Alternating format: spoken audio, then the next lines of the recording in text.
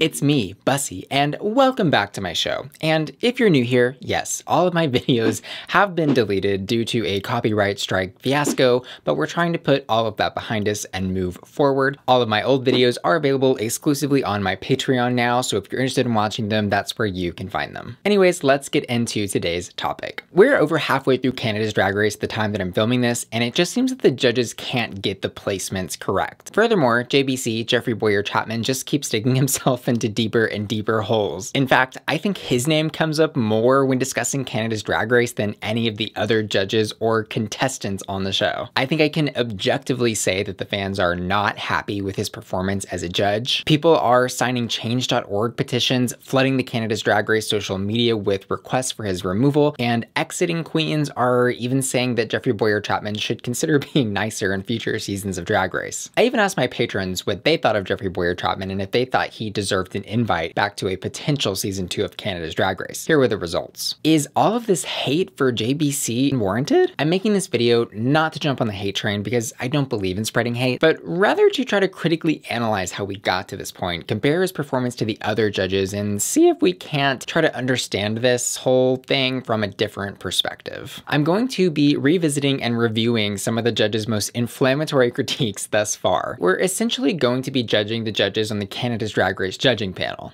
By the end of this video, I hope to arrive at an answer to the question, should Jeffrey Bowyer-Chapman be invited back for a second season of Canada's Drag Race? And what about the other judges? But before we get into that, a quick message from today's sponsor, Surfshark, an award-winning VPN. Surfshark can be used to protect your personal identity on public Wi-Fi, block ads and trackers, and my personal favorite use, to watch every season of RuPaul's Drag Race and seasons 4 and 5 of All Stars on Netflix. This is what the US Netflix library looks like when you search for RuPaul's Drag Race. With Surfshark, I can set my location to any country in the world and then get access to that country's Netflix library. Switching to London, UK, for example, gives me access to Drag Race in an instant. Oh, and have you ever seen that message on YouTube where it says you can't watch it in your country? Well, just surf onto another country like Albania, and voila, it's unblocked. And yes, Surfshark does work on your iPhone, Android, PC, and Mac with unlimited device login. Use my code BUSSY to get 85% off and an extra 3 months for free. And there's no risk in just trying it out because Surfshark offers a 30-day money-back guarantee. And make sure you act fast because this is your last chance to get this offer. So if you need a VPN or you already have one and you're just looking for a better one, then use the link in my description and use code BUSSY to get 85% off and 3 months free. Thank you so much to Surfshark for sponsoring this video. Our esteemed panel of judges for Canada's Drag Race includes Brooke Lynn Hytes,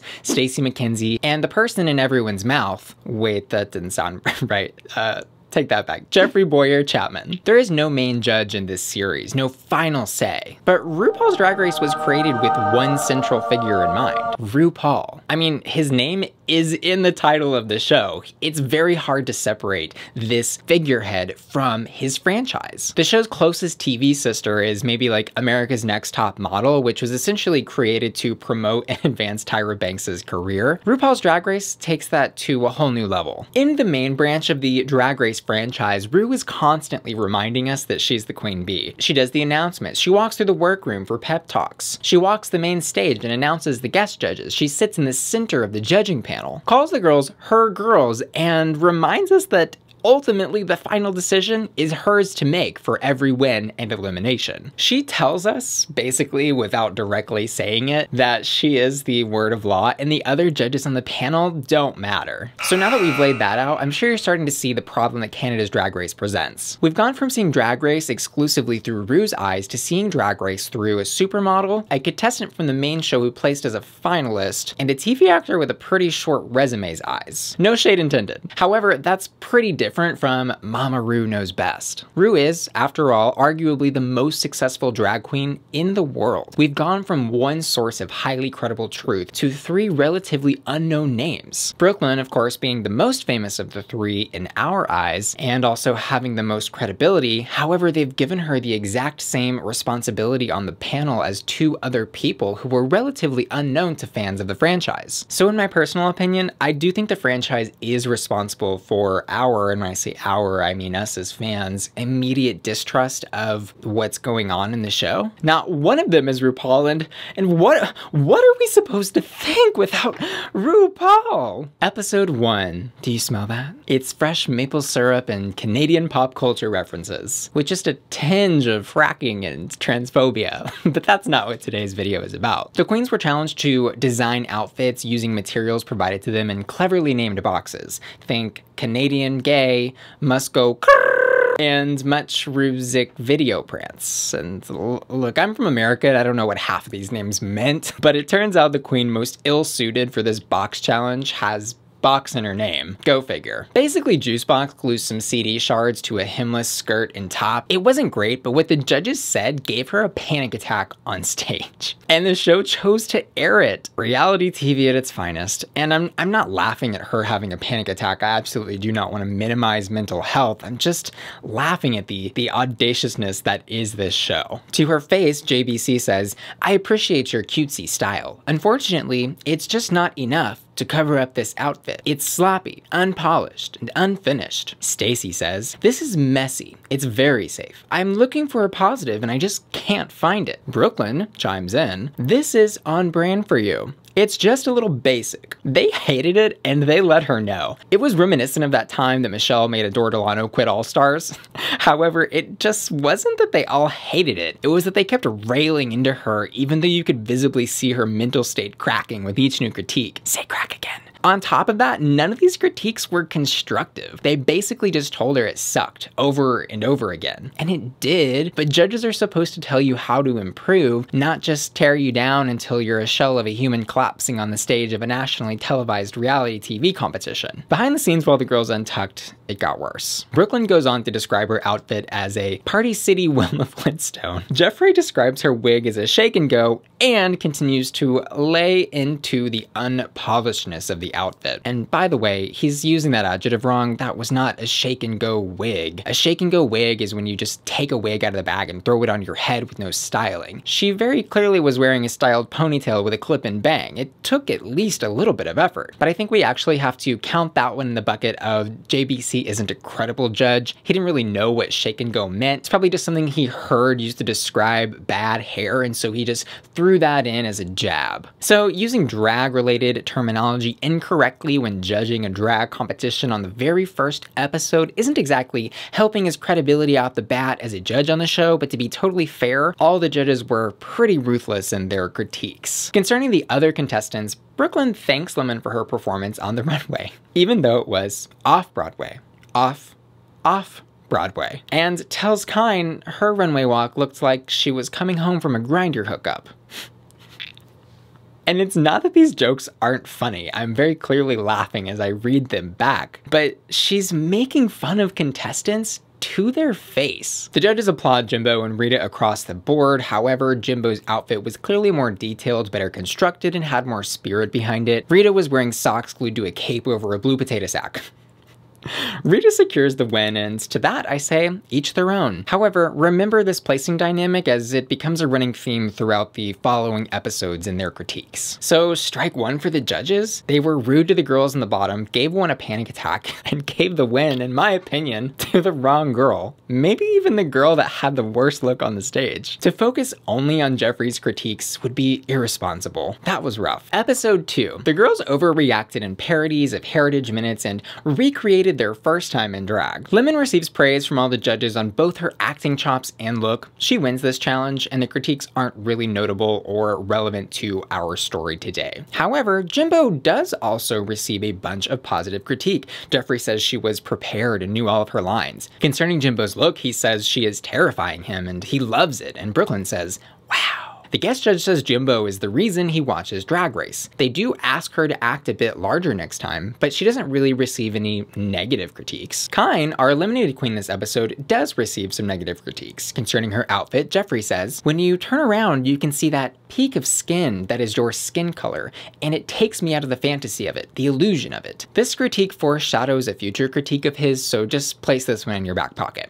And while Kine's runway wasn't good, focusing on a peak of skin poking out from from the back of a corset seems a little weird. Why not just suggest some improvements to the outfit overall? He seems to suggest that painting those little skin pops purple would have kept him in some sort of fantasy about her look, but I think all the purple back paint in the world wouldn't have fixed that look. To his credit, he does at least provide something constructive, if a bit misguided. And Tainomi, remember her? She has trouble acting in the main challenge, and Jeffrey says, "The fact that you are new to this isn't very relevant, because Lemon is as well, and she slayed the game. Thank you, Tainomi." He manages to be dismissive and also provide no constructive criticism. He basically just told her she sucked without giving her any suggestions on how to improve her acting skills. And don't forget, he's the actor on the panel. Shouldn't he be the one that could provide advice best in an acting challenge? Jeffrey did manage to deliver both the most nonsensical critique to Kine and the rudest critique to Tainomi. Strike 2 for Jeffrey? He came off pretty rude, and the other judges weren't so bad. Episode 3, the Disrap and Hair Runway. I think this episode is an excellent one with which to compare delivery of negative critique. Tainomi is on the chopping block for her less than stellar performance in the Disrap. GBC says, "I was watching you dancing. I was also watching you forget your lyrics, which was disappointing. You wrote the words." He basically just tells her she forgot her words, which did happen, but does he really need to pour salt in the wound with the delivery? Tainomi knows she forgot her words, and again, he missed the opportunity to provide some actionable advice. This was another "you sucked, I'm disappointed" delivered in a terrible tone. Debora Cox, our guest judge this episode, does feel similarly to Jeffrey Bowyer-Chapman, but delivers her message much more eloquently. She sounds like a cheer coach giving a pep talk rather than a bully stealing your lunch money. She explains why lyrics are important to a song. She says they help deliver the message of a performance. See how much nicer that is than saying, "I was watching you forget your lyrics, which was disappointing," but how both convey the same message? As for the other girls, JBC tells Alona her taste level is on point, while telling Kiara that her look is a little bit basic, and her performance look was also basic. And says that she was basic last week too, ultimately bringing poor little Kiara to tears. My problem with this critique in particular is that once again he manages to tell a contestant that they sucked, like, all around. And like, also, what does basic mean to you, JVC? Like, how is that supposed to help a contestant? Like, how can she go into the next runway or challenge and be like, "I'm gonna be less basic this time"? Like tell her that her outfit could be tailored better, or her wig could be styled differently, or she could use better facial expression in the main challenge. Like, there's a whole host of things you could have told her to actually help her. And anyway, isn't that word basic kind of 2000 and late? My point is judges should be more articulate in what they're saying and give actionable advice. So strike 3 for Jeffrey. He made a girl cry. Episode 4, the Recycled Materials Challenge. This is the episode that really did it for a lot of people. This is another design challenge, but this time the girls are split into fashion houses and have to create cohesive looks using paper, plastic, and metal. Plastic wins and was obviously the best of the bunch, but in general, I think people were extremely upset about the judging this episode because most viewers saw metal as being the bottom house. However, the judges saw paper as the bottom house. I think this was more of an issue of the challenge being lost in translation, though. Concerning the house of metal, the judges rave over Priyanka's look. She was just as surprised as we were as viewers. Brooke Lynn looks her dead in the eye and says, "Ugh, Priyanka, this was such a serve for me tonight." In response, Priyanka goes, "Seriously?" Stacey goes on to tell Priyanka that she was giving high fashion couture model on the runway. JBC says, "This dress was so beautiful. I can only imagine how hard it was to construct." I mean, are we looking at the same thing? They act like she just invented fashion, when in reality, she looks like a Wizard of Oz and Ring crossover. And I'm not trying to be shady. I love Priyanka. But like, come on. Anyways, back to the reason we're all here, the negative critique. To Alona, Brooke Lynn says, "I got gay pride at the Renaissance Fair more than I did runway show. It looks like I should hang you in my backyard and beat you with a stick."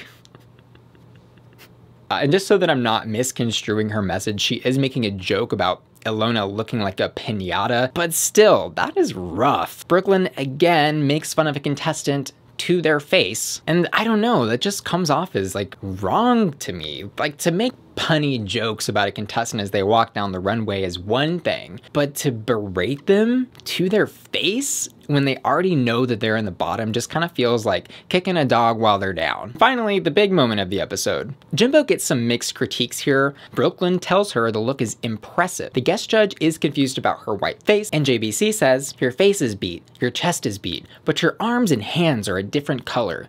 You didn't even touch them with your makeup and it drives me nuts. It takes me out of the illusion and the fantasy immediately. Remember, by the way, that's the same thing he said about Kine earlier with the makeup on her back. I don't know, I just thought it was worth noting that he keeps reusing the same critiques. In response, Jimbo says she didn't have time to paint her arms and hands. JBC says, I hear you, girl. Everyone gets the same amount of time.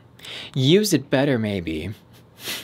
And there are a few problems with his critiques here. Firstly, he's describing her chest as beat. I think he's using that word as a general term for like has makeup on, but really in the drag world, you say someone is beat when their makeup is on point. On fleek, as the kids are saying, right? So that was a little weird to hear. We can put that in the JBC has a no drag knowledge mouth category. It is, however, understandable that he would want the arms and hands to be painted white if she was going to paint her face white. But then we get into that sassy little retort that he gives Jimbo when she's trying to explain why she couldn't deliver what he was asking for. Use it better, maybe. It's just so unnecessary. Like who talks like that? Much less to a person that you're supposed to be uplifting and providing constructive criticism to. If someone spoke to me like that, I would lose it. Behind the scenes, JBC says, I'm losing Jimbo a little bit. I'm just not seeing the same fire I saw the first couple of weeks in the competition, and I'm wondering where she's going. This is kind of weird because, like, I think we can all acknowledge that Jimbo clearly put in a lot of effort into her look. Brooke Lynn even said the look was impressive. Remember, she's the drag queen on the judging panel. So I think we can really kind of chalk up his feelings here to Jimbo responding to his critique in a way that he was not happy with. So the judges really were all over the place this episode. Let's go ahead and give all the judges a strike and give Jeffrey an extra strike for that use it better maybe comment. Moving into episode 5, Snatch Game. And Celine? Why do they say her name?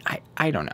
Truthfully, this was a great episode for everyone involved. Jimbo finally secures a win with her Joan Rivers, and Kiara is sent home for her Mariah Scary. Some people were upset, however, that Brooke Lynn asked Lemon to cinch. This is a pretty mild critique, although I don't think cinching was really the problem, because you can only really cinch your body so much, especially if you're muscular like Lemon is. I think she just needed to pad her hips to give her body the more womanly shape that Brooke Lynn was looking for. I do also want to point out here that Rita's outfits were horrendous, but the judges don't even really acknowledge that. Brooke Lynn says Rita's runway look was an odd choice, and JBC doesn't like the white one, but seems to suggest that the reveal was really good. It seems like the judges sort of pick and choose when to critique queens and don't ever really give negative critiques to their faves, like Rita. Brooke Lynn certainly doesn't make fun of her, and I've yet to see JBC give her some weird sassy retort. I smell favoritism.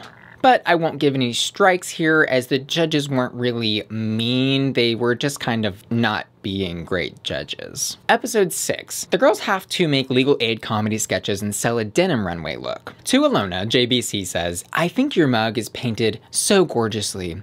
However, when I see that booty and a little turnaround, a little full coverage foundation might have helped you out. He also says it seems she didn't have the clearest direction of where she was going in the acting challenge. Brooke Lynn agrees on both counts. She said her performance was very one note, and behind the scenes she said that she should have, quote, put some makeup on that.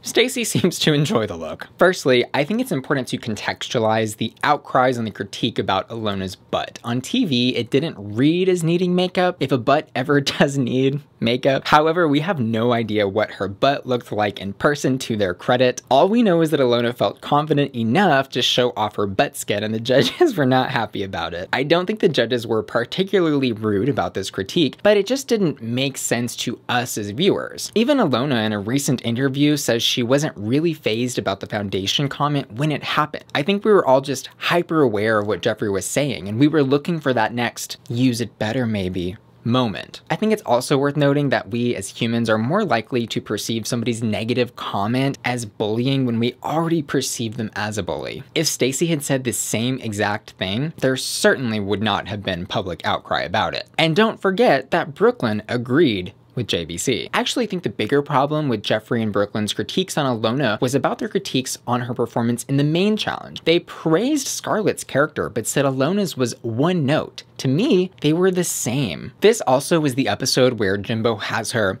"it's my special day" moment. This is also the episode where Jimbo gets robbed blind. In Jimbo's critique, JBC starts out quoting, "It's my special day," and then says, "Hello, Jimbo. Welcome to the competition, honey."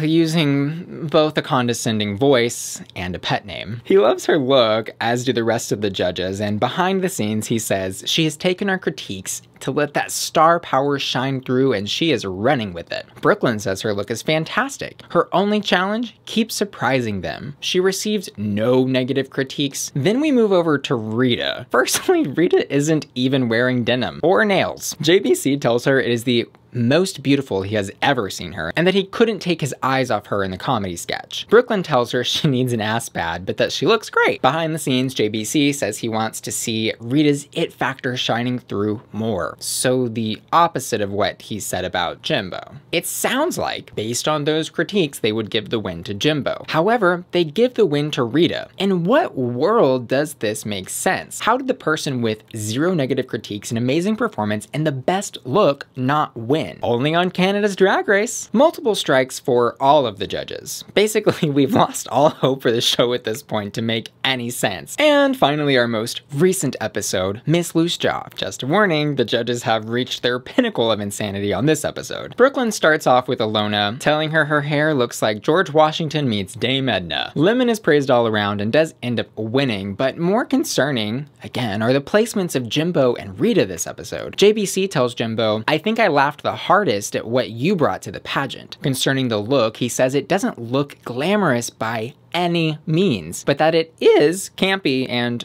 on brand? What is that even supposed to mean? Ali X tells Jimbo she was her favorite. Brooke Lynn says, "It looks like we had another design challenge and you had to make this." Behind the scenes, JBC says her look was Turd City, and Brooke Lynn says it was the worst she has looked all season. Stacey is nicer and just says she doesn't like the hair or dress. It's a pretty scathing review for Jimbo in my opinion. But the judges did also pretty much tell her she had the best performance in the challenge. For Brooke Lynn to tell Jimbo that her look is arts and craftsy and reminiscent of a design challenge is furtherly confusing me, because previously, if you remember Brooke Lynn's critiques on Jimbo's design challenges, she said that they were creative and impressive, yet she uses this critique here as an insult. Okay. Rita Baga hears from JBC that he didn't understand her character. Brooke Lynn tells her they wanted more diversity in the pageant, but that the dress is great. Stacey compliments her runway. Ali X does not like the hair, and the hair is a whole other topic, but we're not going to get into that. The final placement in this episode puts Jimbo as low and Rita Baga is safe. According to the judges, Jimbo seemed to be the favorite in the challenge, but they're least favorite in the runway. They said Rita's challenge performance was not good, but the judges liked Rita's more than Jimbo's, which again brings into question how the hell are they weighing runways and challenges? And traditionally in the Drag Race franchise, it's always felt more like runways were kind of there to break a tie on a win, rather than to place someone as low, even though they had the best performance in the main challenge. In Canada's Drag Race, however, it just feels like they're applying the runway weight however they feel is necessary to swing favor to Rita. Strikes for everyone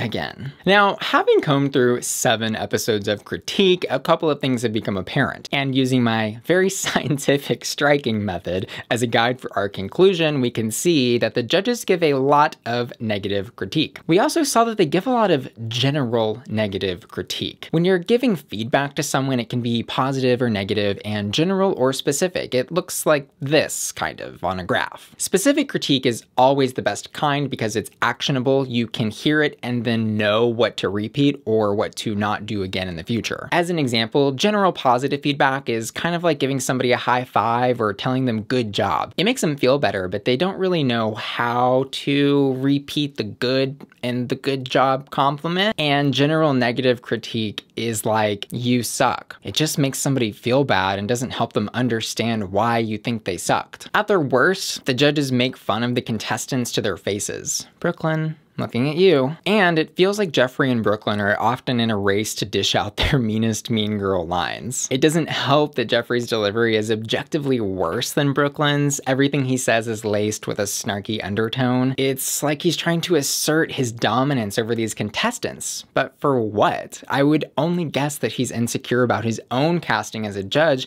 and he feels it's the only way to control power in his situation. And as for Brooke Lynn, I think people are more used to the idea that a drag queen can throw shade to her sister and sort of not get in trouble for it. But I'd argue that Brooke Lynn is actually abusing her place of power in this competition by making fun of contestants. I don't think it's fair to constantly throw shade at the people that you're supposed to be uplifting. Next, we also saw that the judges were inconsistent in what they were saying across episodes and even within episodes. How can JBC snarkily welcome Jimbo to the competition in episode 6 when she literally just won the prior episode? It's condescending. Why is Brooke Lynn saying Jimbo's look is comparative to her design challenges in a negative way when she previously expressed that she liked her design challenge creations? And then within episodes, they'll give no negative critiques to people like Jimbo, and then place her below someone like Rita they gave negative critiques to. Yes, I know that I am heavily focusing on Jimbo and Rita here, but that's because there's a clear favoritism and preference for Rita over Jimbo, and Jimbo is turning out to be the fan favorite. Finally, although Jeffrey's comments are particularly unpalatable, he is not alone in being a bad judge. Brooke Lynn is definitely his partner in crime. They share equal responsibility in judging and are equally responsible for the bizarre placements in the episodes. Stacey was mostly absent from my analysis because, for a lack of a better term, her critiques were mostly throwaways. Her tone is never pointed and she never really makes fun of anyone. She's basically an angel. She can stay. However, to play devil's advocate, I must also point out that she shares the same amount of responsibility that Brooke Lynn and JBC share on the panel. So while all three judges are to blame for the placements and the outcomes of the episodes, I believe Jeffrey is being targeted by the general public for a couple of reasons. Primarily because he has specifically targeted the fan favorite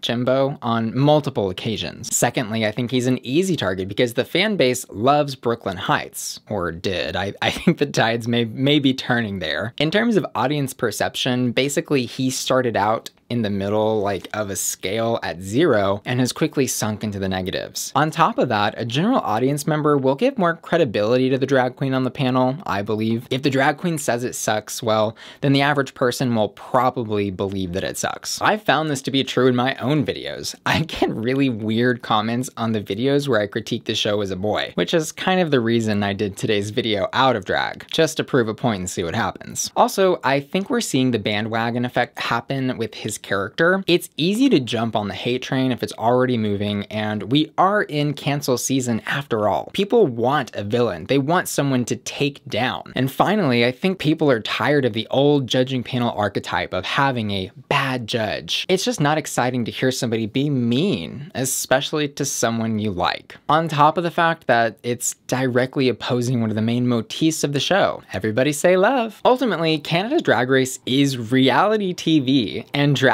Race is in the business of selling a product. The product is entertainment. And let's be real, Jeffrey's performance as a judge has gotten more people talking about Canada's Drag Race than All Stars. People are rallying around their dislike for his character. It's something everyone can agree with, and it's entertaining as hell to see him act a fool. All press is good press. This is a season of Drag Race that people won't forget, thanks to him and the other judges. But should he or they be invited back for a season 2? In my personal opinion, I don't think an internationally successful show needs to rely on contestant beratement to achieve entertainment. I think change is necessary, but I don't think calling for his removal specifically is fair. After all, this is Jeffrey's first time doing something like this, and I think it's important to recognize Jeffrey could be contractually obligated to be a bad judge. He could even be scripted. We have no idea. He certainly didn't act like this when he was a guest judge in the main show in the past. Plus, as we've seen, Brooke Lynn's not been very nice either, so if your argument is for his removal, why would you you not call to remove them both? Also, regardless of whether or not he's playing up his character over the cameras, I seriously doubt anyone with any sort of self-awareness would deliver that same performance given another opportunity. He very clearly is seeing everyone calling for his removal, and he would have to have the largest ego in the world.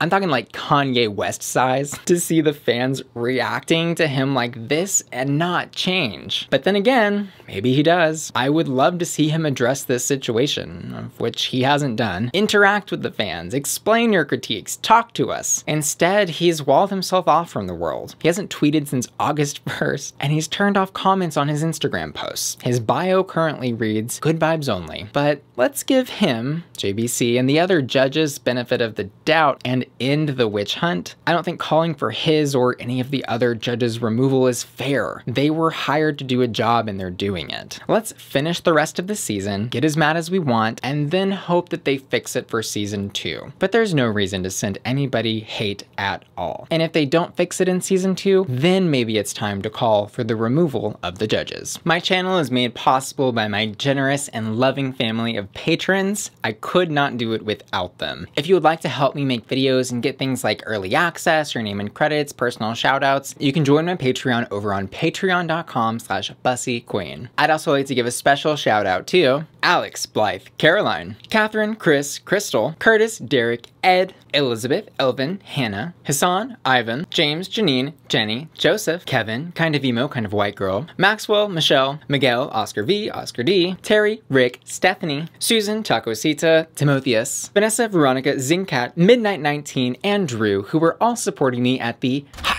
tier. Bradley, Craig, Glenn, Kiki and John, Mike, Nix, Sailor, Shannon, Sunshine, and Tina, who are all supporting me at the hottest hot tier, and Marty, Matthew, and Tom, who are all supporting me at the Bussy Queen Collector tier. Thanks so much for watching, and if you enjoyed this video, don't forget to press a like and hit that subscribe button if you're not subscribed already. I'll see you guys in the next video. Love you!